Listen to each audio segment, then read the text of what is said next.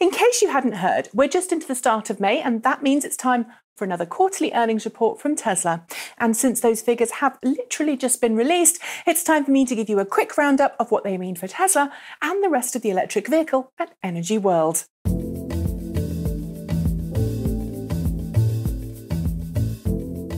Hi there, I'm Nikki Gordon-Bloomfield from Transport Evolved, and today we're going to breeze through Tesla's official Q1 2017 earnings, which show that despite acquiring not one but two companies in recent months, troubled solar panel provider SolarCity and production equipment manufacturer Grumman Engineering, not to mention busying itself with readying the Model 3 for production, Tesla has managed to grow its revenue and break its own manufacturing and sales records in the process.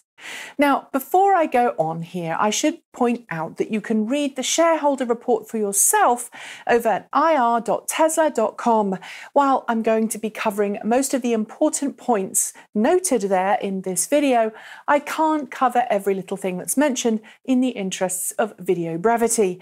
That said, let's tackle the figures. According to Tesla, it sold a total of 25,051 cars during Q1 2017, breaking its previous sales record set during Q4 last year.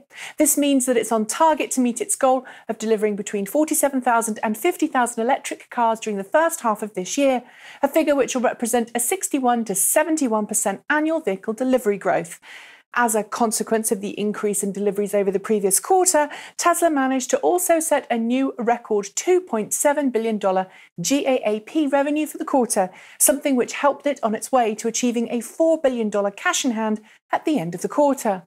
I should note too that total revenue for the quarter is more than double what it was this time last year and just over $400,000 more than it was the previous quarter. At the same time, improvements in Tesla production line practices and economies of scale have meant that Tesla's Q1 automotive gross margin has improved too, settling at 27.4% for the quarter when using GAAP methods. But despite good vehicle production figures and sales figures for the quarter, something which should be pushing Tesla closer to long-term profitability, the company's recent acquisition of both SolarCity and Grumman Engineering has meant that Tesla's quarterly losses have widened substantially since last quarter, with total net GAAP losses for the quarter totaling $330,277, equivalent to $2.04 per share. That's far worse than the $121,337 net GAAP loss of last quarter, but at first glance, the losses per share seem way better this quarter than they were this time last year, when total net GAAP losses per share stood at $2.13. But it's worth noting here that Tesla has carried out several additional public offerings since this time last year, meaning there are more Tesla shares in circulation than there were then. And since there are more shares, the net loss per share is smaller, despite total net losses attributable to common shareholders is substantially higher than it was this time last year. Nearly a fifth higher, in fact.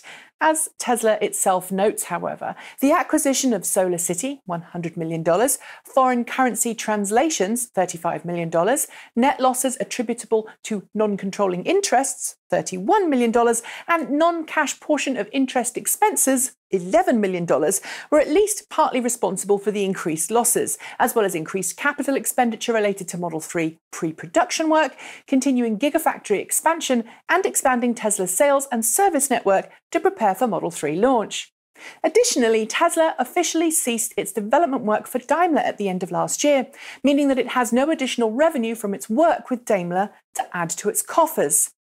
As it looks forward, however, it's expected that the one-off expenses related to its double company acquisition will be more than offset by the savings it hopes to keep moving forwards. On to vehicle development. During Q1, Tesla said that it completed the majority of its Model 3 pre-production work and says it now has completed the installation of a new body press line and paint shop preparation for Model 3. At the same time, it's well underway with the installation of the required machinery that will be needed to mass-produce Model 3.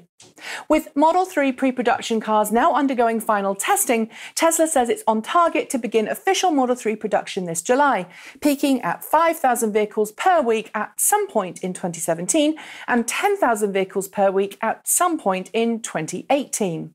What's important here to note is the wording. Tesla doesn't state that these figures are exclusively for Model 3, but rather simply states vehicle production. Additionally, you'll note that the language used here is some point, which means that Tesla could reach its goal by hitting 5,000 vehicles per week by the last week of this year and 10,000 per week by the end of next. To support that massive growth in vehicle production, which is of course down to Model 3, Tesla reinforced its commitment to expanding its sales and service network during the upcoming quarter, announcing its intent to add nearly 100 additional sales and service locations, as well as bringing 100 new mobile engineers into the Tesla fleet to better deal with increased customer volume. At the same time, it says it will increase the number of superchargers around the world to 10,000 this year and bring the total number of Tesla destination charging stations to 15,000 worldwide. In addition to its work on Model 3, Tesla says that its switch to in-house autopilot and hardware is now complete, meaning that it's now using in-house autopilot solutions for both its Generation 1 and Generation 2 autopilot-equipped cars. While not mentioned specifically in the quarterly earnings report, it's worth reiterating that Tesla is aiming for full Level 5 autonomy within the next few years. Alongside its automotive endeavours, Tesla is increasing its efforts with Tesla Energy products, with the goal to start manufacturing solar roof tiles this quarter at its Fremont production facility. After a short period there, Tesla will transition solar roof production to its Gigafactory No. 2 in Buffalo, New York. Combined with increased sales and installation volumes for both solar and battery products, Tesla said it's gradually increasing the number of Tesla stores around the world, now offering customers access to Tesla Energy products alongside its range of electric vehicles. Eventually, Tesla aims to make all of its current and future stores one-stop shops for all of your energy and transportation needs. Add into this the goal of Tesla to unveil its all-electric Semi sometime this year, and I think you can agree that this particular California company is going to be very busy. But as usual, Tesla's financials leave me feeling a little uneasy. Yes, Tesla is keen to change the world, and yes, it's doing so.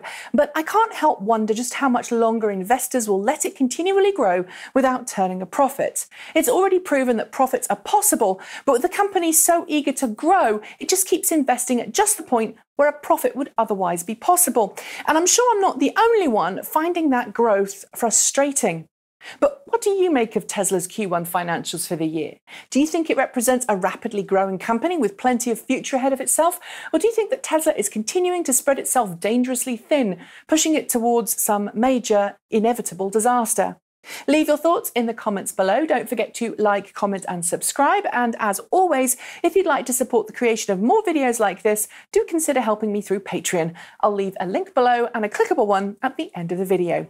I'll be back, of course, tomorrow with another video, but in the meantime, I'm Nikki Gordon-Bloomfield. That was your Transport Evolved video of the day. And until next time, keep evolving.